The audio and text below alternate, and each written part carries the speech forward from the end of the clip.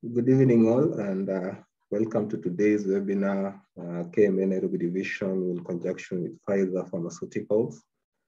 The topic will be increased risk of pneumococcal burden in adults with comorbidities and value of pneumococcal vaccination. My name is Ogeto Peter Ugero. I'll be a moderator today. We'll give around 5 minutes to let other attendees join us before we start. Thank you for taking time to join us today. At the bottom, there is a chat area. Feel free to tell us where we're watching us from. Karibu sana.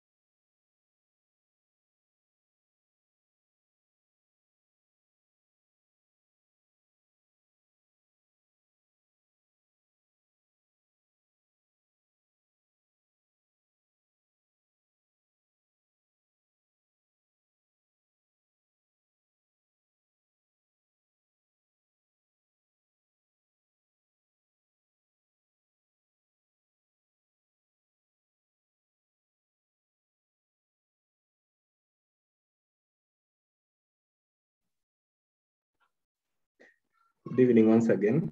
I want to thank you for joining us this evening for our webinar. Today we'll be having a talk by Dr. Chakaya Muhwa. Dr. Chakaya is a practicing respiratory physician based in Nairobi, Kenya. He graduated from University of Nairobi with a basic degree in medicine and surgery. Dr. Chakaya has several positions, including at the international level. He has several positions, including chair of direct observed short courses, expansion of work group, vice chair of the Stop TB Partnership, and many others. Today, we'll be taking us through the topic, increased risk of pneumococcal burden in adults with comorbidities and value of pneumococcal vaccination. This is a webinar that has been organized by KMA Nairobi Division in conjunction with Pfizer Pharmaceuticals. This juncture, I want to welcome you all and Karibu Daktari to take off. Thank you very much for the kind presentation, and thank you for Pfizer for the opportunity to speak with you today. And thank you to all the people who have joined this webinar. these are difficult times. One would wish that it was our usual thing that we are doing, where we can see each other face to face and interact, and I can get to see your faces and get to know whether I am in fact getting through to you or not. But there we are in the virtual world, and we have to make do with what is there. I really hope that this talk will be useful to all of you. I was requested to speak about pneumococcal disease and how it affects people around the world, and how vaccinations may help reduce the suffering and morbidities and mortalities due to this particular germ. I must tell you from the word go that this is the things that I'm going to say today are completely my views and have nothing to do with the sponsor of the meeting today. I thought I would go through with you some key concepts and definitions so that we all understand what we mean by pneumococcal disease, the diseases that this germ causes. We will highlight a little bit about the pathogen, the burden at risk populations, and how to prevent pneumococcal disease, and then make a few conclusions at the end. So maybe to begin with, why is this germ called the Streptococcus pneumoniae important to us?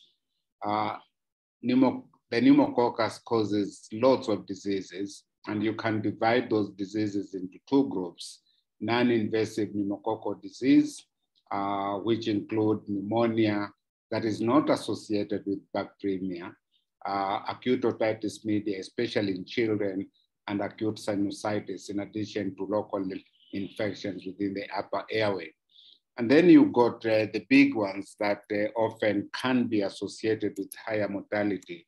And these are pneumonia that is associated with blood invasion, so pneumonia with bacteremia, or sometimes situations where you have isolated bacteremia without a pneumonia and a very serious infection that involves the meninges in the brain.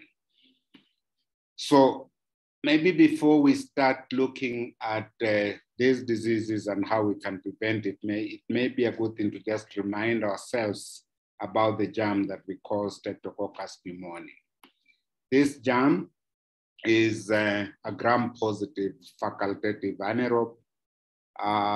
It was identified many years ago, the days of Fleming and others. It has a complex polysaccharide wall, and that polysaccharide wall is what has been used to type what we call serotypes of this germ. And currently there are maybe more than 100 serotypes of Streptococcus pneumoniae. And these serotypes are based, of course, on this complex polysaccharides that make the envelope of this particular germ. Even though there are very many serotypes of pneumococci, only a few cause disease, as we will see going forward. This germ is a commensal in the nasopharynx, so a lot of people carry this germ in their nasopharynx. The carriage rates of the pneumococci will vary depending on geography, age, and even ethnicity to some extent. And it can be anything up to 90% of the population in certain settings that are carrying the pneumococcus. So you have higher rates of carriage in children and lower rates of carriage in adults. And in those that are children, the carriage rates tend to vary with exposure, for example, to children, and also whether you are living in a congregate setting or not. If you look at some of the data that has come through, this was a meta-analysis of several studies that looked at pneumococcal carriage rates or colonization in the adult population. They looked at 29 studies with slightly more than 6,000 participants. And depending on whether one used the conventional culture or used molecular methods, the rates of coverage of the pneumococcus varied from 0 to 39% using culture and 2 to 3% using molecular methods. The risk factors for being colonized with the pneumococcus were the three things that I've shown on that slide. If you're a resident in nursing homes, I don't think we have a lot of nursing homes in our country yet. We haven't reached that stage of social development, if I can call it that, or social misdevelopment, because we take care of our adults. Smoking and regular contact with children. So I think for us, maybe the bigger thing that we need to worry about is this story about regular contact with children, either as parents or grandparents, as it were. The pneumococcus has multiple virulence factors, and I'm not going to go into this very intense molecular biological concepts here. But all these virulence factors help this particular pathogen to adhere to epithelial cells within the airway, penetrate those cells, cause cell lysis, evade immunological mechanisms that would otherwise be operational to keep this pathogen at bay. So it is a smart bug, like many other bugs, that has been endowed with multiple factors to be able to adhere and evade immune responses in the host. If you look at the kind of diseases that this particular germ causes, in our country several years ago, Anthony J. Scott and others estimated that nearly half of all the cases of pneumonia in our country were caused by the Streptococcus. And about 25 to 30% of these cases would have bacteremia also. But you can also get bacteremia without pneumonia, and the pneumococcus is responsible for about 50% of all forms of purulent meningitis or bacterial meningitis. So it's an extremely important pathogen. I want us to deal now with the epidemiological dimensions of this pathogen and the amount of disease that it causes in the populations around the world. Lower respiratory tract infections are currently, well, I think right now they are probably the #1 cause of morbidity and mortality because of the ongoing pandemic due to SARS-CoV-2. But before SARS-CoV-2, lower respiratory tract infections were #4 in terms of the cause of death around the world. But that depended to a large extent on where you were. If you were living in a low-income country or low and middle-income countries, lower respiratory infectious disease generally, both diarrheal diseases and lower respiratory tract infections were the most common cause of death in those settings, at least by 2016. You can see that lower respiratory tract infections are way out there. And in children, for example, it's been estimated, or it was estimated by the World Health Organization, that a child dies of pneumonia every 20 seconds. So every time you do something like that 20 times, some child has died from pneumonia somewhere in the world. A real big problem for all of us. As you all know, traditionally, pneumonias were more common in the young and also a little more common in the older populations. And the reason for that is, of course, you have an immature immune system in the early days of life, and you have immune decay or immune senescence as you grow older. So you have that curve that we were seeing for a very long time, where you've got a lot of disease in the very young, and the younger that individual, the higher the risk of disease, and the older that individual, the greater the risk of disease. If you look at the age distribution, therefore, of pneumococcal disease and compare it with other bacterial pathogens, you can see that the pneumococcus, which is in that particular color there, the pneumococcus is way ahead of other pathogens in terms of causing community-acquired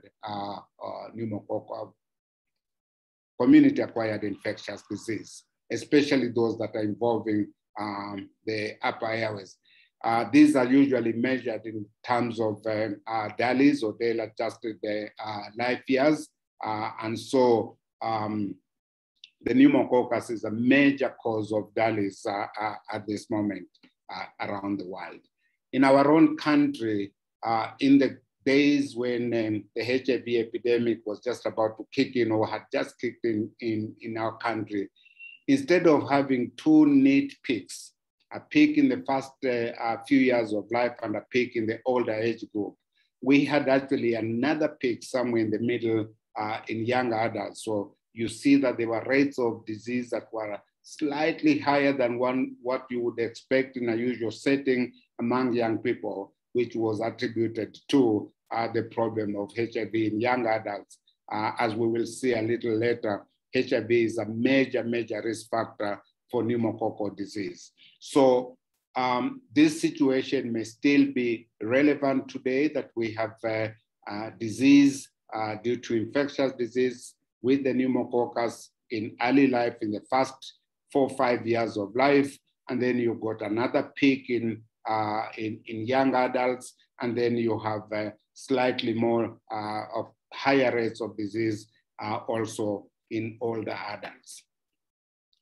There are many chronic morbid states that increase the risk of pneumococcal disease, and I'm sure people in the room here would be familiar with many of these. Top on that list is, of course, HIV infection.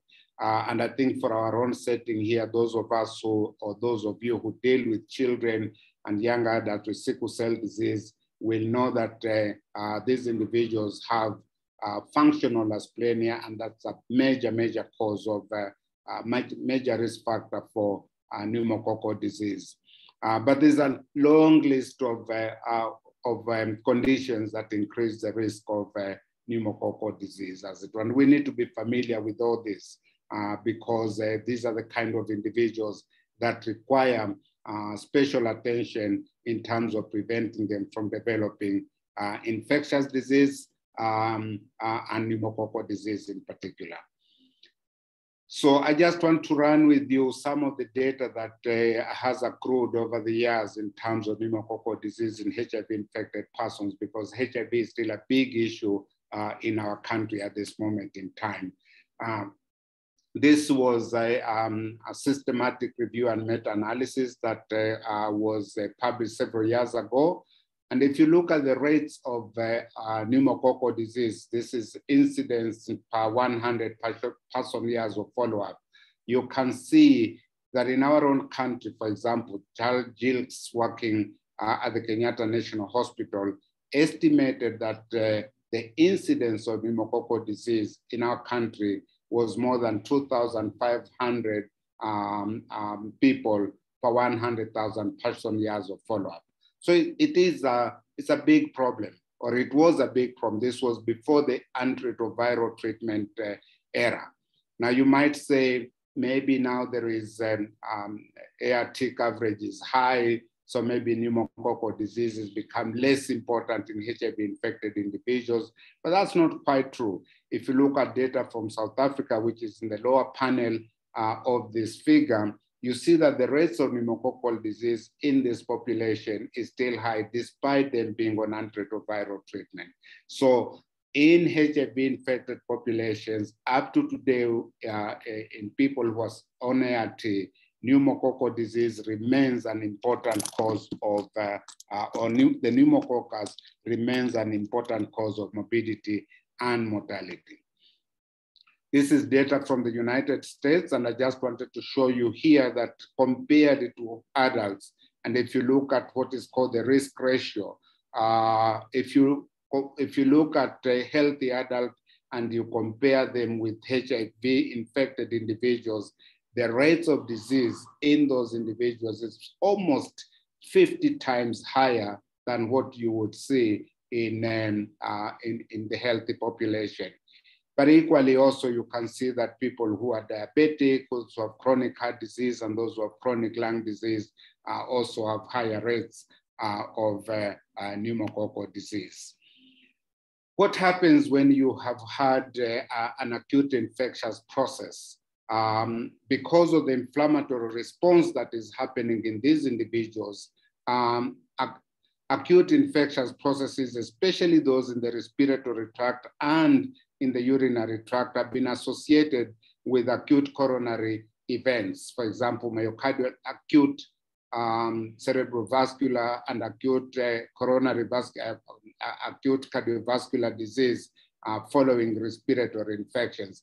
And usually these kind of things would happen a few days after the respiratory tract infection.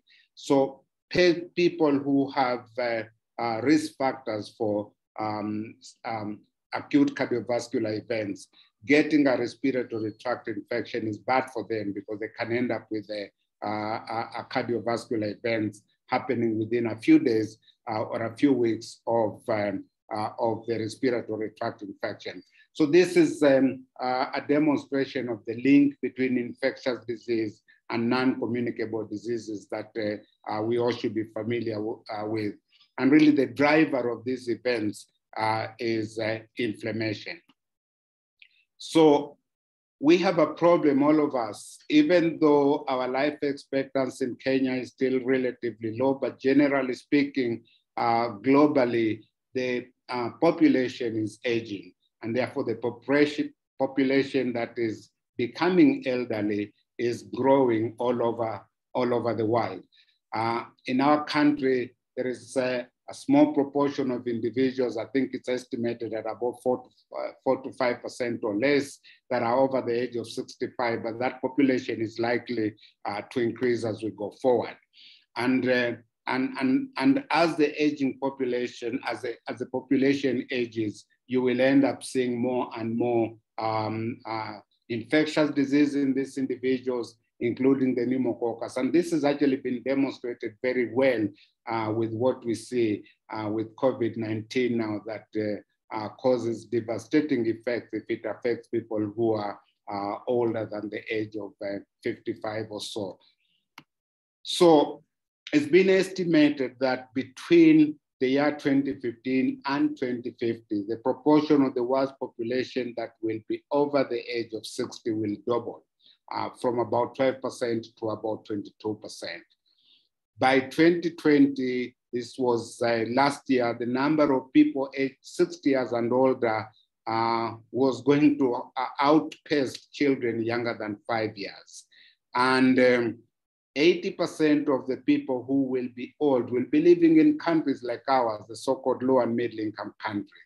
And the pace of population aging is much faster than in the past. And therefore, we need to be aware that we will have health issues because we will have to manage frailty and disability in the aging population, which basically means we have to worry about infectious disease and have to continue worrying about pneumococcal disease, which is a big issue in the elderly. Now, one of the things that, this is what WHO says we should all do. We can, of course, age rapidly, which is that line there, or we can age with a lot of acute incidents like falls and what have you. But really, if we were all to do the right things and get everything right, we really should be following that pathway there, which is called healthy aging. And we could anticipate to get to age 90. And how do we get there? It is basically 3 or 4 things: social networks, exercise, and improved nutrition. Those are the kind of things that might help all of us to age in a healthy way. So maybe just to highlight, give you a summary of the burden of pneumococcal disease. If you look at the last report of the Global Burden of Disease collaborators. These are individuals who have taken upon themselves to estimate morbidity and mortality patterns across the world on almost a year-by-year basis. And they estimated that in 2015, almost 3 million people died of a lower respiratory tract infection. And of these, pneumococcal disease caused a major bulk of those infections. So nearly 95% of the infections were caused by pneumococcal disease. The most at-risk populations are those who are aged below 2 years and adults who are 65 years and older. It does appear that the burden of pneumococcal disease is decreasing in children under the age of 5, but could be increasing in those who are over the age of 70. So that's why understanding aging and aging processes is an important thing for us. Let's now turn on to issues related to care and treatment of pneumococcal disease. And I think as a pulmonologist, I will focus my attention mainly on pneumonia. I will not deal so much with meningitis. But I just wanted to highlight some of the key recommendations that came out of the 2019 Infectious Disease Society of America and the American Thoracic Guidelines for Managing Community-Acquired Pneumonia. You might ask me, why don't we have a Kenyan guideline? And unfortunately, we don't have one. We are in the process of developing a guideline for this country that would be considered a national guidelines for managing community-acquired pneumonia, but we don't have one at this moment. There are institutions in this country that have developed institutional-based guidelines for managing community-acquired pneumonia, but it hasn't, we don't have a document that we can call our national guidelines. And I suspect that when we do eventually develop that guideline, we will borrow heavily from international guidelines such as the IDSA or ATS guidelines. So number one, who do you need to do a sputum culture on if you are suspecting that an individual has community-acquired pneumonia? And the IDS guidelines are saying, don't do it unless you are dealing with patients who are in hospital, who have severe disease, or those that you think might have methicillin-resistant Staphylococcus aureus or Pseudomonas aeruginosa. Who should we do blood cultures on? Again, don't bother doing this kind of thing in the outpatient setting, but do it in people who are in hospital and who have severe disease. The story of procalcitonin is I think, an important one for us. And a lot of people tend to say, if a procalcitonin is normal, then maybe I'm not dealing with a bacterial infection. And that's not completely true. Of course, a very high procalcitonin probably is pointing you to a bacterial infection, but not necessarily so. And what the IDSA and the ATS guidelines recommended is that you should not make your decisions on whether to or not to initiate antibiotic treatment based on the procalcitonin. But you may want to use the procalcitonin to decide on when you will stop an antibiotic. Steroids are not recommended except maybe in patients who have septic shock because of community-acquired pneumonia. And if you're going to put people on treatment for community-acquired pneumonia, you have two choices. That's what most of us will do. You can treat them with a beta-lactam antibiotic, with a macrolide. That's the favored, way forward. Or you can use a beta-lactam with or without a fluoroquinolone. So those are the recommendations that came out of the 2019 IDSA ATS guidelines that I think all of us should be familiar with, because all of us do manage pneumonias. And I think it's really important out there that you need to confirm that you are the person across the table truly has a pneumonia. And as we all know, that pneumonia will present itself with a cough, a fever, usually with some form of fast breathing. When you listen to that chest, you may be able to hear bronchial breath sounds. Do not use crackles as an indicator that this individual has pneumonia. please, wherever possible, confirm the pneumonia with a chest radiograph. That's really, really key. Very basic things that we should be doing in these individuals. Even in the outpatient setting, unless the circumstances don't allow it, please get a chest radiograph if you can to confirm that this individual has a pneumonia. And then do all the things that need to be done to confirm severity, make a decisions on whether you will admit to hospital or not admit, that kind of thing. But those are basic recommendations that came out of the IDS ATS guidelines. In identifying Streptococcus pneumoniae as the cause of your pneumonia, there are many things you can do. We've already said you can do sputum culture in hospitalized patients, you can do blood cultures in hospitalized patients, but you can also use the urinary antigen test. It has a modest sensitivity for this particular pathogen, and if it is positive in patients with bacteremia, it actually tells you that this individual has a high risk for being admitted to the ICU, they may fail treatment, and they may have adverse outcomes. So urinary antigen testing is often not used in this country, or it's not that expensive. And I would urge all of us to use it, especially in patients who are in the hospital setting. Let's now look at drug-resistant Streptococcus pneumoniae. If we are going to be treating our patients with the strep pneumo, we need to understand what the antibiotic susceptibility profiles are.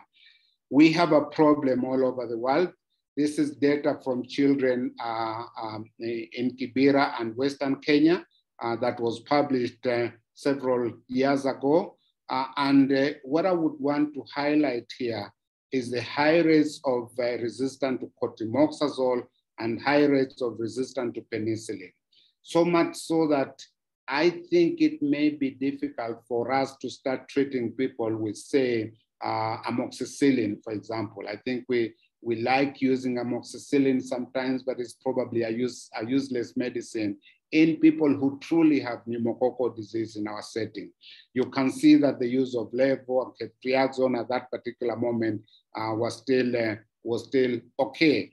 And very old drugs that we hardly ever use now, like chloramphenicol, might still be useful in managing children and who have pneumococcal disease. So if you look at the rates of drug-resistant Streptococcus pneumonia across the world, this is not among the big ones that cause a lot of problems because of drug resistance, but you have a global average of about 1.3% of isolates of strep pneumo being drug resistance. We have, unfortunately, as a continent, the highest rates of pneumococcal drug resistance. And that's understandable because in our setting, antibiotic availability is not a problem. Antibiotics are available to people anywhere, anytime. If you want to understand what is driving resistance in this strep pneumo, the mechanisms are basically 2 or 3, mutations in the penicillin binding proteins, or mutations in the development or evolution of what is called efflux pumps, and evolution of genes that subserve erythromycin resistance. So those are the major mechanisms for the development of pneumococcal resistance. Now, finally, I think we go into reviewing the data with you on how to prevent pneumococcal disease. There are 2 vaccines that are currently available. The 23-valent polysaccharide pneumococcal vaccine, which was introduced into the world many years ago.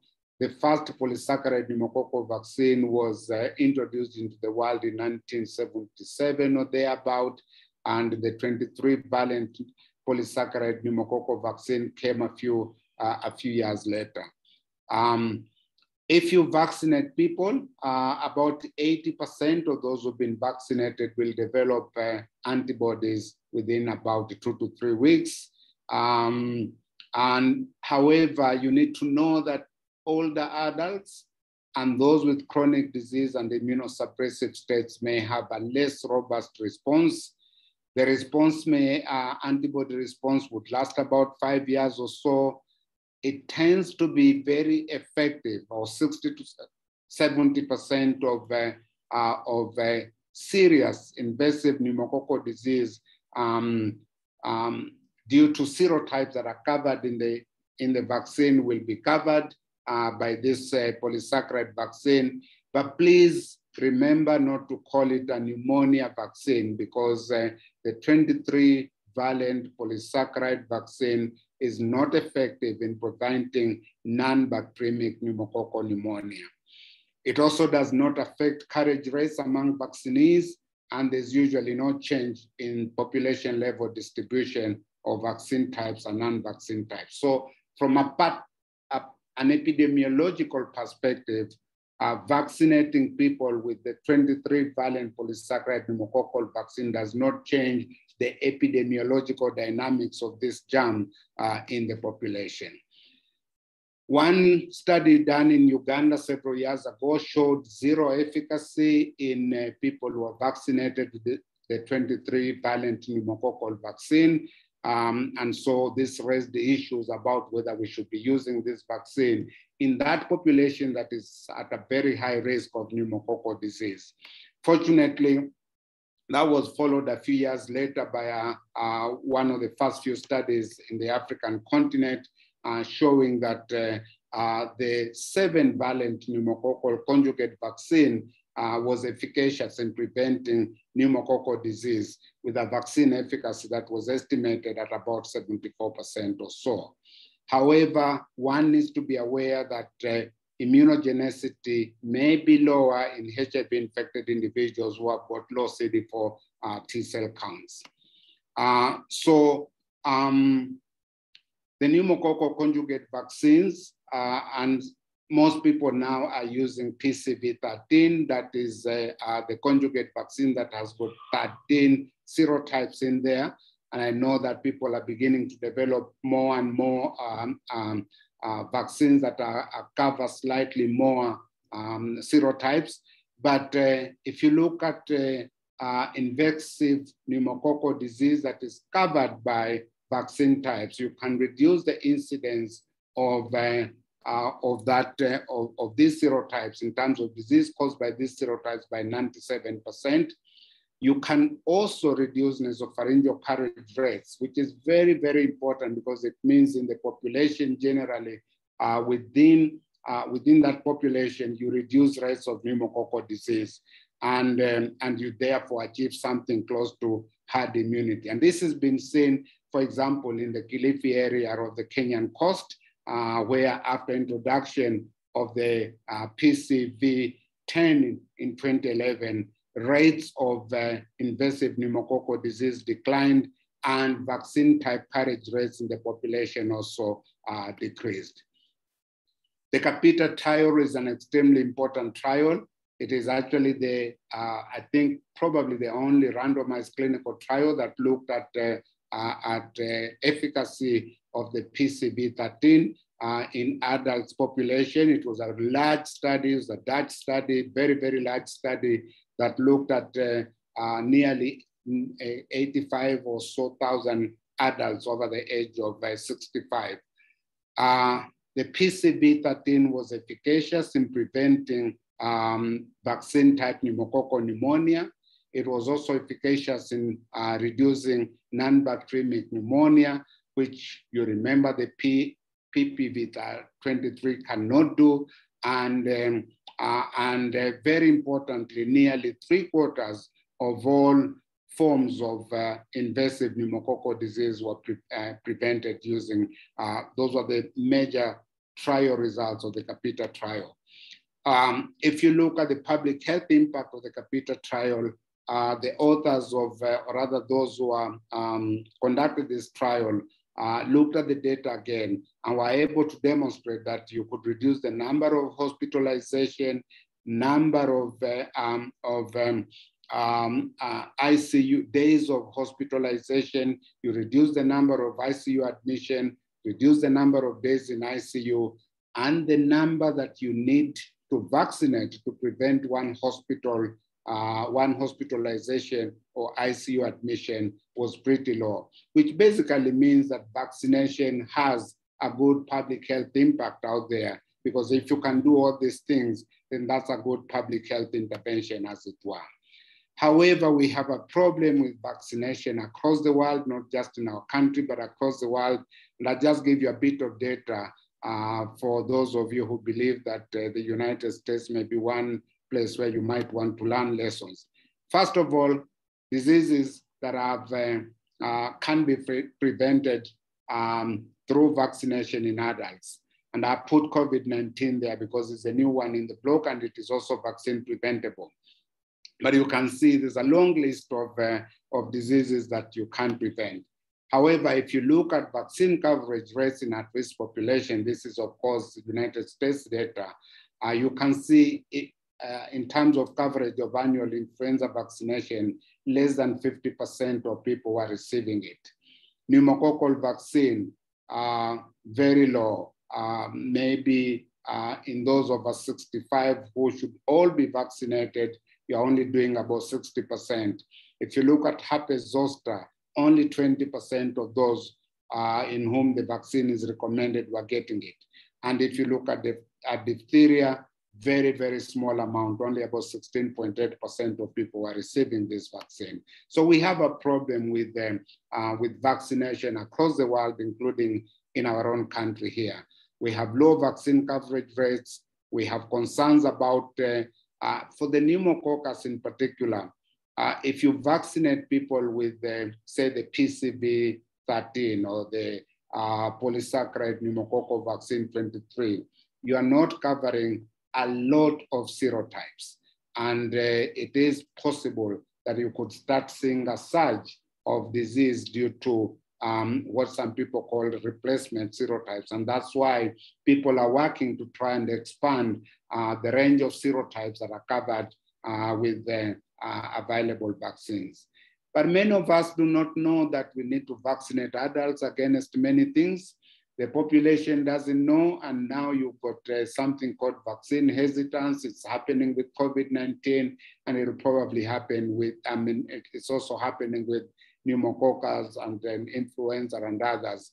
And I think we probably haven't given, our government probably hasn't given vaccination of the adult population, except for COVID-19. I think we haven't really given this issue as much attention as we should have. So to be able to develop a successful adult vaccination program, this is what some people have said we should be doing. Healthcare professionals, which means KMA, KP, whatever, all those groups must be at the forefront of partnering with the agencies that are required to, we are required to partner to advance vaccination. The government must, of course, provide the resources to be able to do this and the policies and what have you. The media can support vaccine development programs, and the public must understand and accept vaccinations. So there's a lot of players that need to be engaged to be able to advance vaccination. Before the COVID era, these were the vaccines that our government, or rather the Minister of Health, had recommended. I'm not quite sure whether these recommendations have changed recently. This is a little bit of an old policy document, but the last time I checked, we didn't have any new policy documents on vaccination. But you can see there, cancer patients should have hepatitis B, PCV13, and 23 polyvalent pneumococcal vaccine. HIV-infected individuals, PCV13 and Hep B, C-class diabetics, Hep B, PCV13, pneumococcal vaccine, meningococcal vaccine, and seasonal influenza. Elderly persons, and here is very interesting. I don't consider myself elderly, but I'm over the age of 50, and you can see the Kenyan policymakers consider me an elderly person, and I should be getting my PCV13, my pneumococcal vaccine, 23 valent pneumococcal vaccine, and seasonal influenza. And if you have jiggers, you need your tetanus vaccine. So those are the recommendations. And I think maybe COVID-19 will be added in there. So in conclusion, vaccination, ladies and gentlemen, is an integral component of the package of interventions that is intended to promote health living.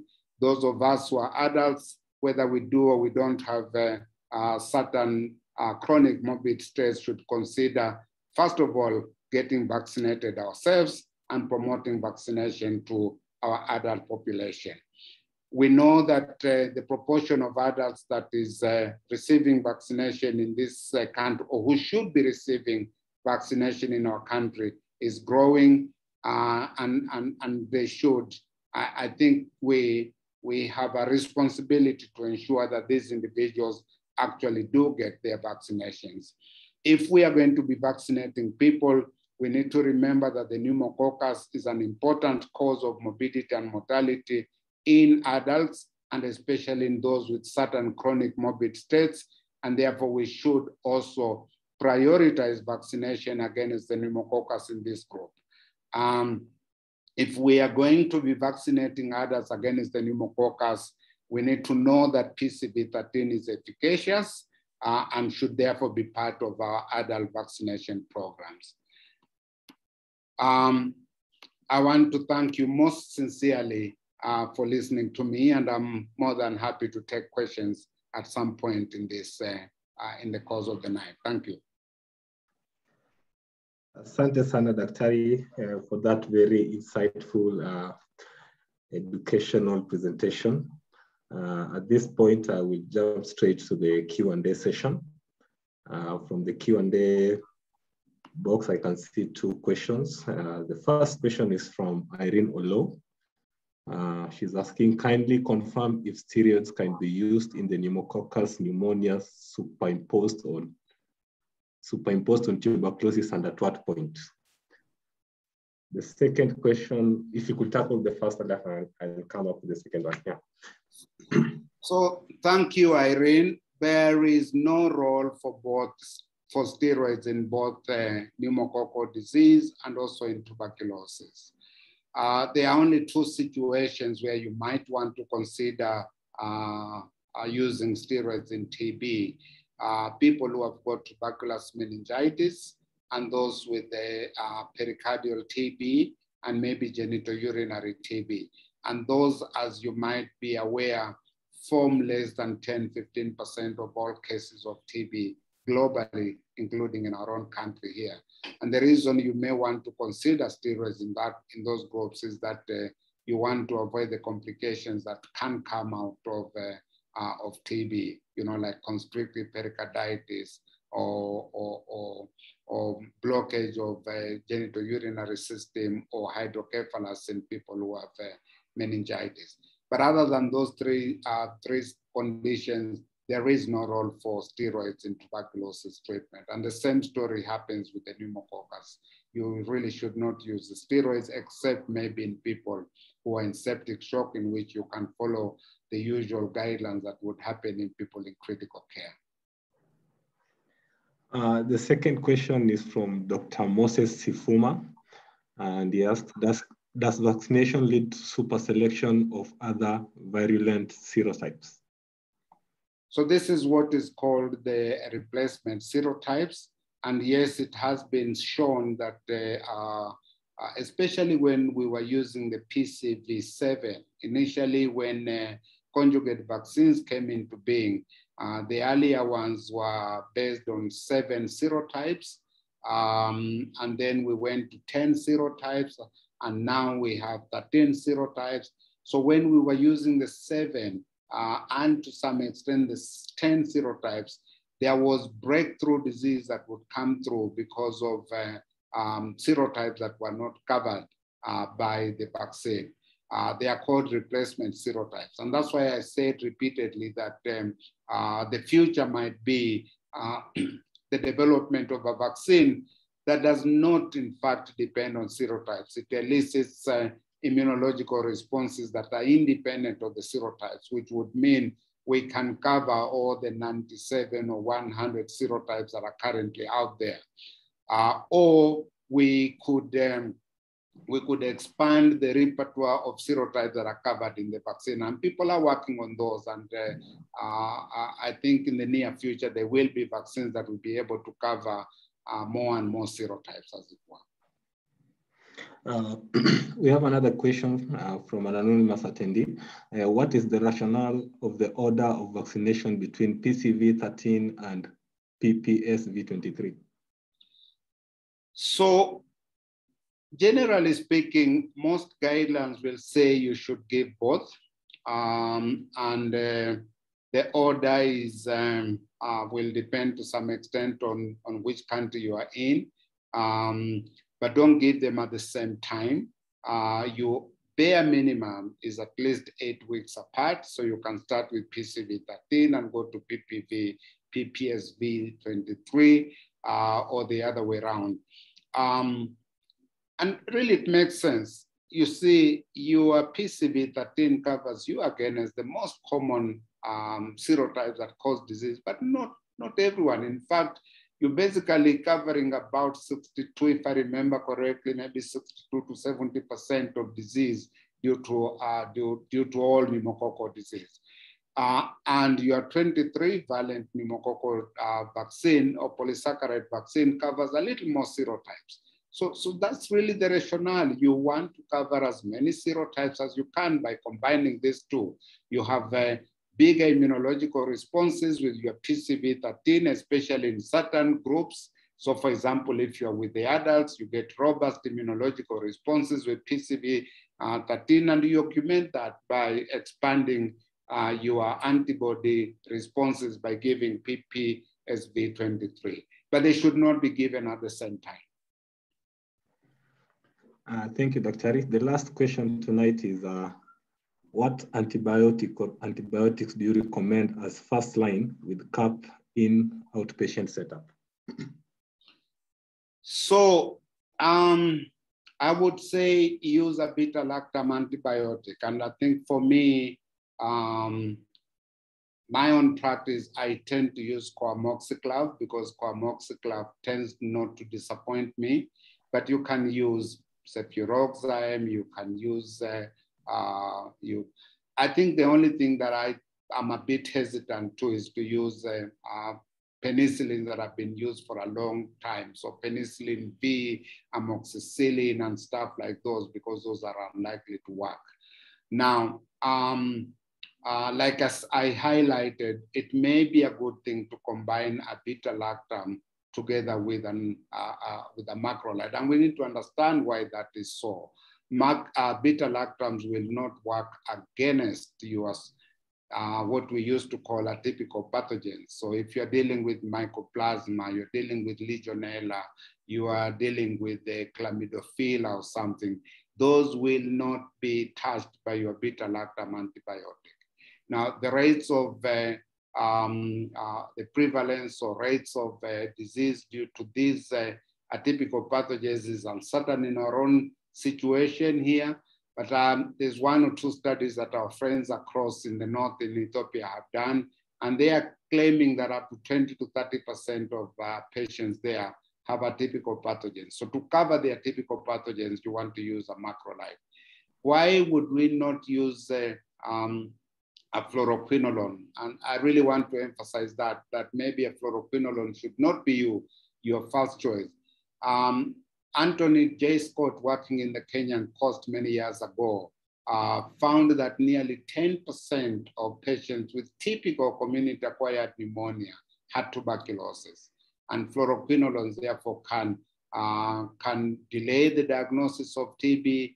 It can make you, it can also generate fluoroquinolone resistance in TB, which would propagate drug-resistant TB, which is a much bigger problem. So unless you're really very certain and you're a very good clinician and you've done lots of work to be able to understand that this individual does not have TB, you probably want to avoid a fluoroquinolone.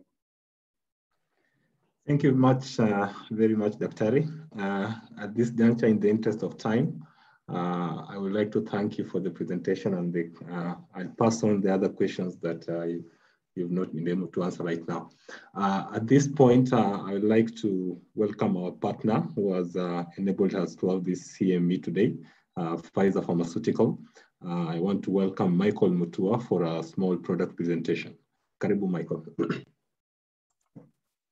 Thank you so much, Peter, and good evening, everyone. I hope you can see my screen. Yes, we can. So thanks a lot, Dr. Chakaya, for that wonderful presentation. And I think you've covered much. And so mine is just to finalize and really to appreciate your reminder on how we should age healthy up to 90 years. I look forward to that. And I mean, one of the key pointers or one of the ingredients to aging healthily is just having this prevention of some of the infections that have the vaccines available. And today we were talking about pneumonia. And so Pfizer is also proud to share with you or to partner with every HCP to provide such a breakthrough in terms of prevention of pneumococcal disease, and especially in adults. We have, as a country, emphasized so much on pediatric vaccination and kind of forgotten about the adults. But when you look at the kind of conditions that we have with adults, the HIV, diabetes, chronic heart disease, and kidney failure, then we say we need a preventive measure for the secondary infections that might come up when we are trying to manage the primary infections. And one of that, I mean, the primary condition, and one of that infection is pneumonia. And so Prevnar 13 is a pneumococcal conjugate vaccine by Pfizer, and which actually serves in both pediatric population and adult population.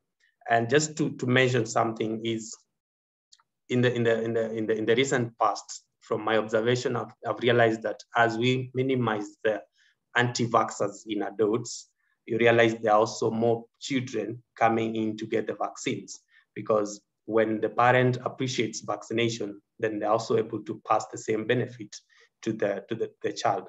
And so one of the key things that I think we should emphasize on is to recommend vaccination, regardless of which infection, to vaccinate against such. If there's a vaccine available, then we should not lose a patient to such an infection. So why do we say Prevnar 13 is a beneficial vaccine for your patients, and you only need one dose? Because if you look at it, it's a conjugate vaccine, and so that ensures that there's immune memory. It's a T-cell dependent kind of immune response. So once that happens, then you do not need to revaccinate the patient. And that also ensures compliance. A lot of patients will not need to remember, I need to go back for a booster dose with Prevnar 13. So once you give it, then that's it. And so my recommendation is that we change maybe the approach right now. If you're managing a patient on diabetes, we can start by asking, what are the vaccines that you've received? Because we have various vaccines, and as we will see, some of them are given together with Prevnar 13. And that means if it's a single dose, then there's compliance also. So the pneumococcal conjugate vaccine is recommended and approved. From this slide, you can see it's from ages 50 years and above. And this is because this is what Dr. has discussed majority of the time. But also for adolescents and also for young adults below 50 years, they can get a single dose. As long as you're 2 years and above, you're eligible for a single dose of Prevnar 13. The other thing to mention is, if you look at this slide, the more underlying conditions we have, the more the chances the patient will have to contract IPD. Now, the goal that we look at is, and this we need to come together as partners, Pfizer, the HCP, and also the patient, to agree to be vaccinated, is that if we need to reduce the lung disease, I mean the chances of you contracting IPD if you have a lung disease from 5 to 17 times to 0, then it takes an effort of recommending a vaccine. So for cardiovascular disease, diabetes, immunocompromised patients, or patients who have gone through transplant, they can still get or benefit from the pneumococcal conjugate vaccine by Pfizer, which is Prevnar 13, and they only need a single dose. So as I said, in the next days or the next day, when you see a patient, you can change the approach and tend to know how many vaccines they have received, because vaccination right now is the most effective clinical preventive measure that we can have in our country, and to have a healthy population. Now, as I mentioned, Prevnar 13 is given together with some of the vaccines. And one of them, the commonly one, is influenza vaccine.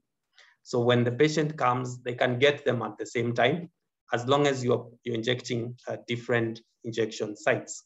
And for Prevnar, it's IM. You just inject on the deltoid muscle, and one dose is enough for that patient.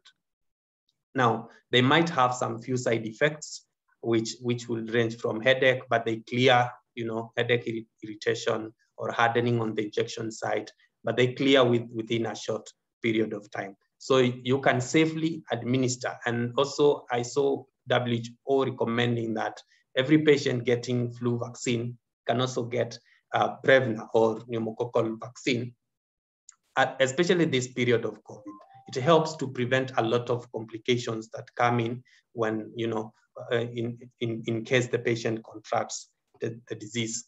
And also, we need to act and break the silence, because we also look at what is the cost effectiveness of vaccination, because a single dose of Prevnar will cost the patient 6,000 shillings.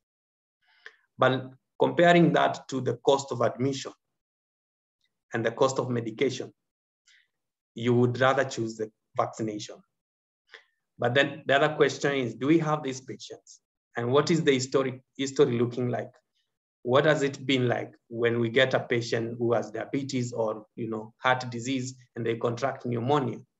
Have we ended up losing the patient, or have we ended up spending a lot of money in admission and treatment?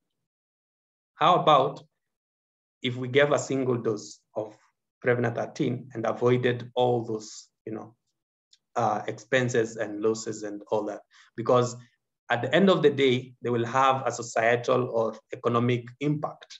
So as doctor presented about the capital trial impact, we need to minimize hospitalizations. We need to minimize the number of visits that we have with patients, and we need to minimize the ICU stay period. So my recommendation and my request for each one of us is, let us recommend vaccination, and especially against pneumonia.